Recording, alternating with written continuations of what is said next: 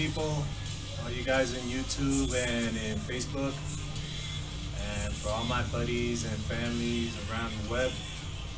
Just wanted to give a shout out for everybody that wanted to know how am I doing these days. Well, to be quite honest, not too good, but I'm still standing.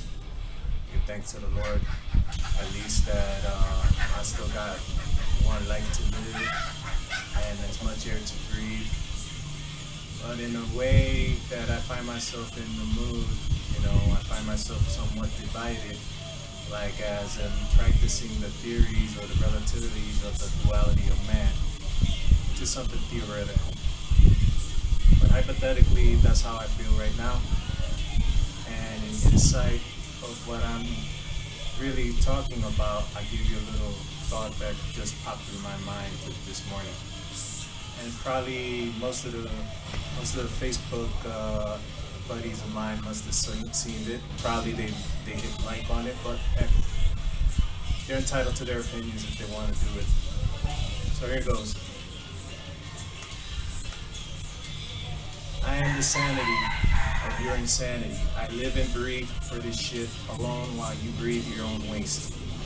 My madness is your equilibrium, for within my soul is nothing more than a desire to live when people wish to see me dead.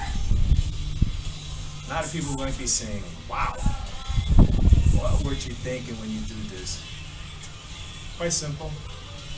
It's just inspiration that brought up to me while I was reflecting myself throughout the past days of my trying times, As a matter of fact, I came to analyze it in a way that most people would think the duality of man is her double nature of good and evil.